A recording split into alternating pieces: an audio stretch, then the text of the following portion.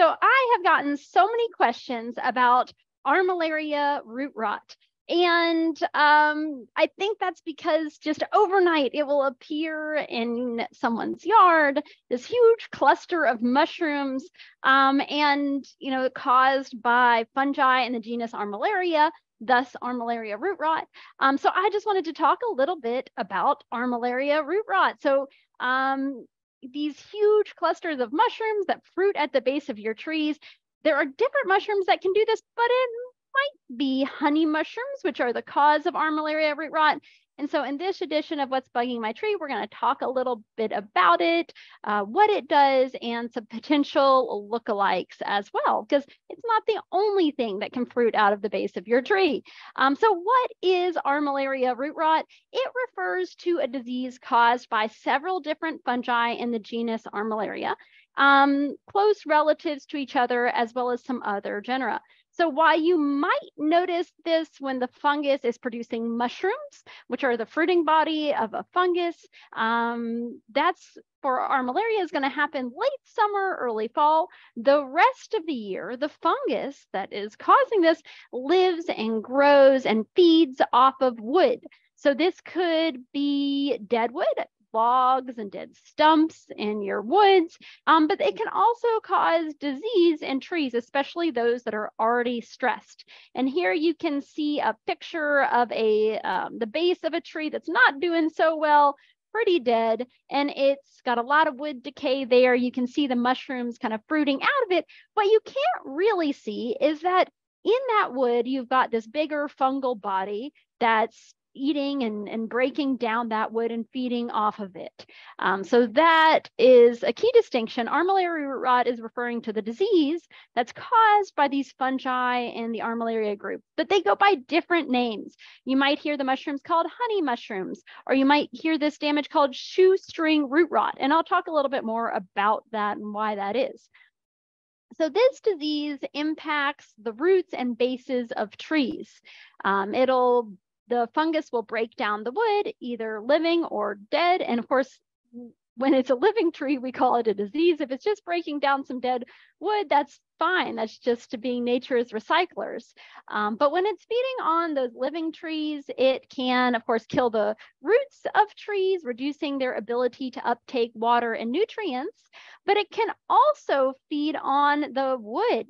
And that can result in structural issues for the tree, since it's more likely to fail if it's got a lot of decay at the base of the tree. And you can see some pictures of that right here. With the white fluffy stuff that you're seeing, that's going to be the fungus that's growing in there, that's breaking down that wood.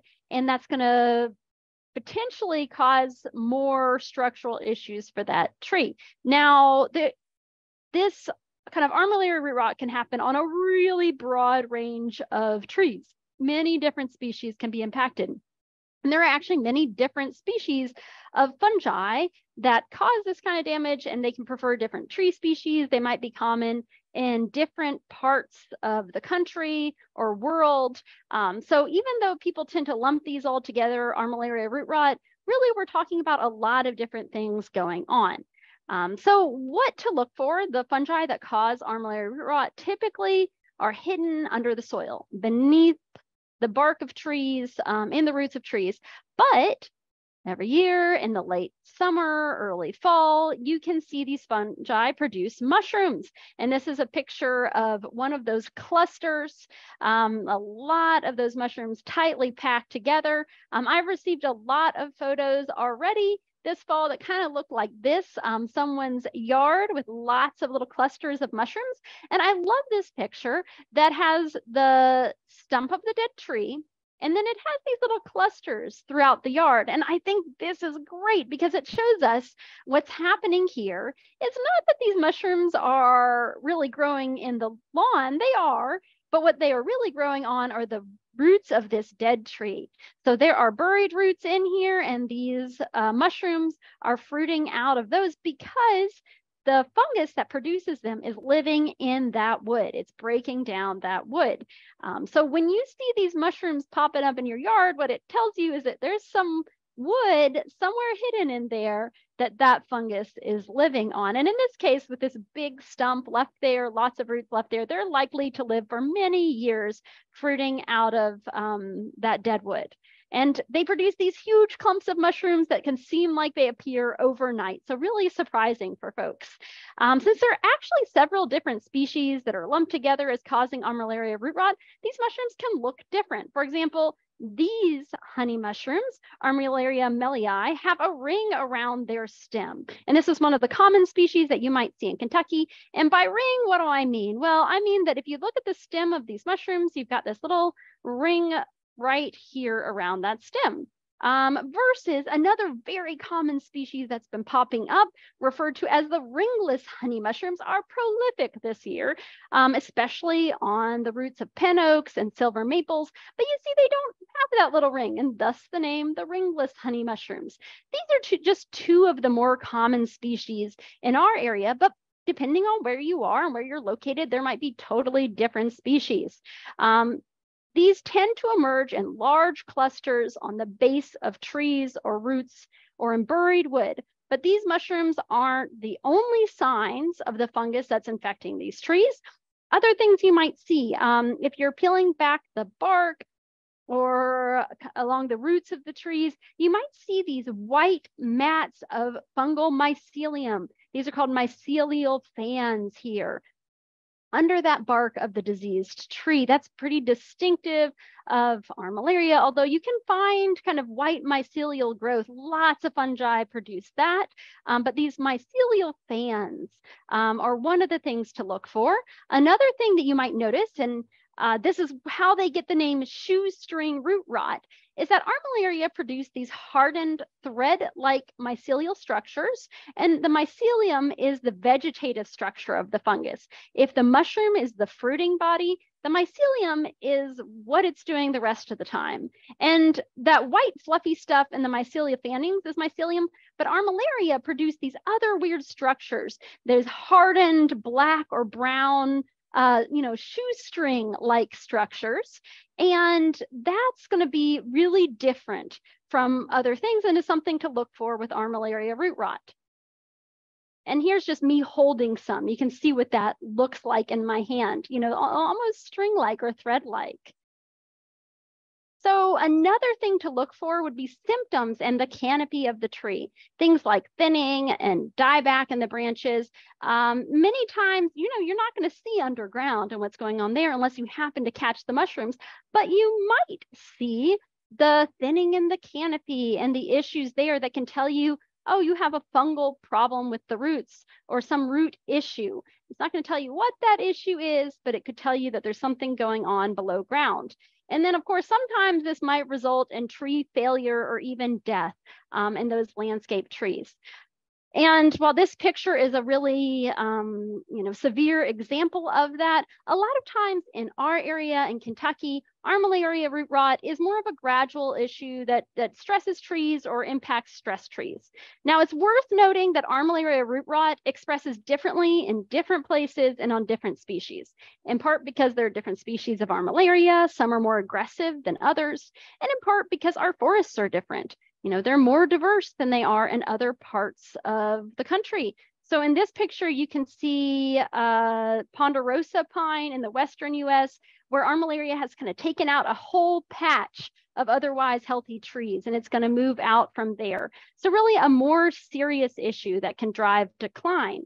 And if you've ever seen this U-Haul truck that describes the humongous fungus, the biggest living organism in the world, that's also an Armillaria, which is kind of exciting. This is one individual colony in a forest in Michigan that's considered, the biggest living organism. Scientists have since dated it to maybe around 2,500 years old. And its size to be maybe 400 tons. But a note, if you go visit this fungus, don't expect to see giant mushrooms. While the below ground vegetative part of the fungus is huge, the mushrooms, they're just normal sized. So you're not going to be as impressed. But another fun fact about this particular species, Armillaria gallica, is that the mycelium sometimes will bioluminesce or glow in the dark, which is very cool. And some fungi do that. But here in Kentucky, Armillaria is typically only an issue for trees that are already stressed, or maybe those that it's an added stressor that contributes to tree decline over time. Again, maybe this has to do with our different species of Armillaria, our different climate, the high overall diversity of our stands, which prevents spread as easily from one tree to the next. But in the woodland setting, is typically not going to be something that's going to cause widespread tree death. In the landscape setting, you might see more of that. There are a lot of different stressors that impact those trees. Now, what are some other similar diseases that are out there that impact tree roots, base of trees? This is oak bracket fungus. It is something that causes damage to the base of the tree and roots, very common on stressed urban trees. Ganoderma fungi, there are lots of them. And again, they'll cause rot of the roots of the base of the tree, can not only impact the tree's health and vigor, but cause structural issues. And those are some things that functionally can cause disease in the same place as Armillaria root rot. But there are also some mushrooms that are popping up this time of year that might look kind of similar that I want to point out. One of those is the jack-o'-lantern fungus. And you can see why it's called jack-o'-lantern. It's this bright orange color, but it also tends to form these large clusters on the stumps or on buried roots of hardwoods, especially oaks. And while it is beautiful and it's popping up right now, good thing to know because it is poisonous and can make you very sick if you happen to eat it. So don't mix this one up. Another one that kind of pops up and can look kind of similar are Gallarina species. Again, these are going to be popping up, feeding on dead logs, feeding on that wood. Neither it nor the jack-o'-lanterns really cause disease in the same way that Armillaria does. But another one that's good to know because it's abundant, common, and it's another one that's poisonous. This is a deadly poisonous mushroom.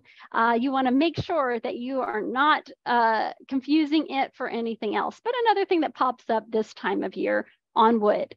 So from a management perspective, there's no cure for Armillaria root rot, and it's all over our environment. You will see it on dead logs everywhere in the woods. You can't take a walk and not see signs of Armillaria. However, it's important to note that this is really only a major issue for stressed and damaged trees. So promoting the health of trees will minimize potential issues. You really want to prevent any wounding, especially to the roots and base of a tree. Not only could Armillaria get in there, but so could lots of other fungi. And because Armillaria is typically a problem for stressed trees, minimize tree stress and you're unlikely to have major issues with Armillaria in our area. There's no treatment for infected trees, but promoting the health of trees can improve their ability to fight back for Armillaria and a slew of other things. But if you're maybe planted an urban tree and it has this and it's declining and dying, you might not want to plant the exact same species in the same spot. You might want to select some species that are slightly more resistant to Armillaria. Otherwise, that's going to stay present in the soil and in those roots, and it might infect whatever you plant there next. So consider that if you're talking about a landscape tree. So with that, I'm going to wrap up what's bugging my tree and talking a little bit about Armillaria root rot. While we're talking about the disease that's caused by Armillaria today, it's fall, it's official, and there are fungi popping up everywhere. So I wish you all some happy mushroom hunting. Hopefully you're not seeing this one, but lots of other great things.